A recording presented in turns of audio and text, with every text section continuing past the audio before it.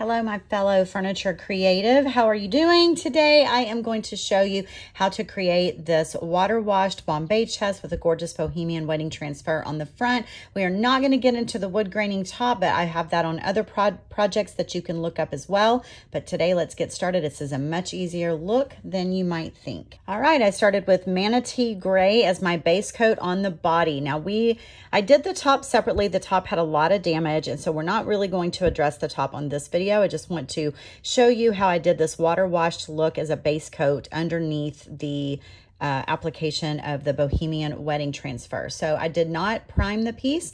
I cleaned it really well until my paper towels came off clean with white lightning.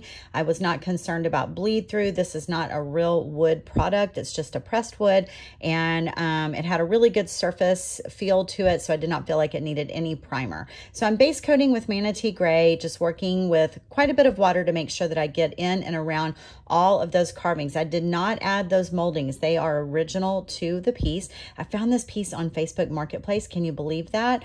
It was quite a find. It's very, very heavy. Any of these pressed wood pieces, if you purchase these online, be sure you take someone with you to help you lift them because they are much heavier than a regular wood piece. So my thought here is just to get a good base coat down so that I can do a water wash on top of it.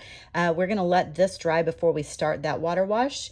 We'll be adding a lot of water, and I don't want the wood showing through when I do that. So this is what it looks like before and after with just a base coat. I love to just sort of sit back and take it in because this is when the design starts to show itself to me. For some reason, I don't see design real well when I'm looking at the raw wood. So after letting that base coat of Manatee Gray dry overnight, I am coming in the next day with two different grays that I'll be using. I'm going to use Gravel Road, which I'm working with right here. It's sort of a brownish gray or a gray with a brown undertone. And I am just applying it to the top of the dresser. I'm using it very, very lightly and with a lot of water. So I call this a water wash. So what I do often is I bring down one color and then I let the water sort of do its thing while I move down and pick up the second color. So right there, you see me tap down. I'm bringing in a new color here, and this is Hurricane Gray. So I've got Manatee Gray as a base. I've got Gravel Road Gray at the top, and I'm bringing in Hurricane Gray from the bottom. Now, I do this because I don't want this to be just a gray piece. I want it to have a lot of variations in its grayness, if that makes sense. A lot of variations in color is what I want to say, but there really won't be a lot of true color on the piece. It's just going to be gray. But when you work with a lot of grays or a lot of variations of any color at all and a lot of water, you add a lot of depth naturally. You can see that when I'm working with this, I'm moving my brush in all different directions. I'm working from side to side, I'm working up and down, and at this point, I'm not even using a different brush for each color. I just dip my brush into whatever color I want to bring into that area, and then I spray it with water, and I on purpose want these colors to move in together. I don't want to lose a lot of the drips. I don't want it to be a drippy piece, but I want there to be some drips seen. So sometimes you need to sort of let it dry. As you can see up at the top there, I'm not really working on the top right now. I'm letting that sort of set in while I focus on the bottom part.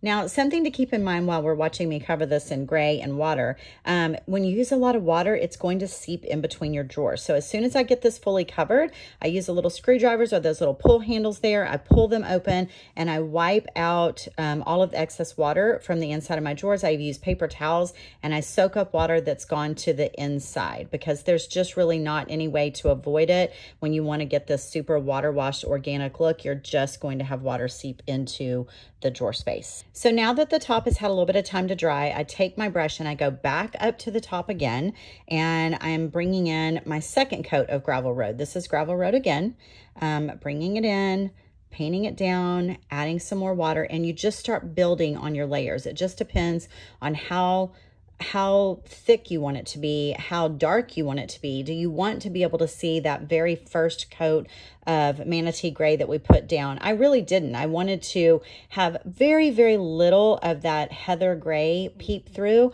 but the reason the base coat is there is so that the heather gray can peep through and the wood does not. Okay, so real quick here, look, do you see the drips? Do you see them? That is what I wanted. Now I'm going to go and just add very, very tiny touches of extra color, and see that big brush? Get yourself a Big Daddy brush. You can put tiny little bits of touches like that anywhere you want, and then you just take that big brush and you sort of flap it back and forth over the color, and it just spreads it into that gray so beautifully.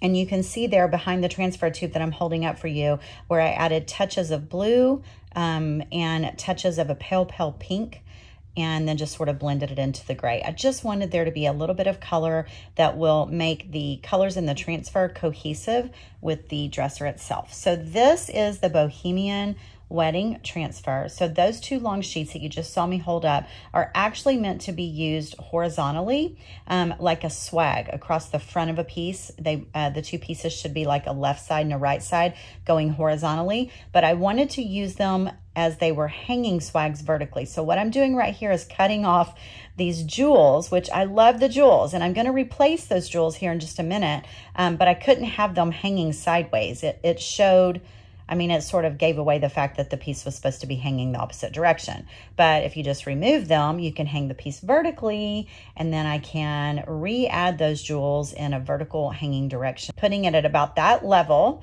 And you see me here cutting with the scissors. I just use my scissor blade to sort of slice between the two drawers. You don't want to try to apply the whole transfer at once. If you've got drawer divisions, go ahead and cut your piece, set it aside, and apply only what's going to go on that top drawer. So do you see that flat line there? That's where it was supposed to actually meet with the other side. But since I'm using it vertically, we will tackle that flat line in just a minute. So now I've picked up my second piece of the transfer, and I am applying it with the stick that comes in the tube. So it's on plastic sheeting, and that backside is sticky. And so when you press that up against the piece, it will sort of stick to the piece. Not really hard sticky, like it's not gonna stick on like a sticker, but it will stick there enough that you can let go of it. And you want to release your transfer in sections. This isn't something you want to put in place, rub all over the whole thing, and then you can just grab that plastic and pull back. No, you cannot do that. The transfer is a really, really thin skin, and it takes a little bit. You have to kind of work on releasing it in sections. So now I've gone down to my third piece, or my third drawer, my third section, and I am releasing that as well. And I'm having to work around some of those applique moldings as well. So when it gets a little tight, I just use my fingernail in place of the stick. It does just as good of a job. Okay, you'll see me here when I raise this plastic off, sort of rub this with my hand and my fingers and smooth it out. You need to actually do that with a soft piece of sandpaper, a very fine grit sandpaper as well, when you have your transfer completely in place. Okay, so now what I'm going to do is cut out two very small bouquets that are on one of the other sheets. Each transfer tube usually has 4 sheets in it. So I'm going to cut out these small bouquets to tackle that flat line that's up at the top. I'm just going to layer it. You can layer the transfers. That's what's so beautiful about them. You can build your own, make them completely unique. I could pull from other transfers that maybe had leaves or sticks in it. I could build and add to this bouquet if I wanted to. So I've chosen 2 bouquets. I just want to make sure that when I line them up, that flat line is completely hidden and completely covered. And it works so beautifully. I'm really happy with it. All right, it's time to add our finishing touches and a little bit of glam, and we're going to do that with the Gilding Wax by Dixie Belle Paint, and I am using the silver today. Don't be shocked. I know I am a gold lover. I go through these little tins of gold like crazy, and this is really the only can of silver that I've ever used so far, but I do love it. It's really pretty. The reason I'm choosing to use the Gilding Wax versus a metallic paint is, for one thing, they're a little bit more brilliant than the metallic paint. And they also are very hardy because they are an oil base. So you don't have to top coat them.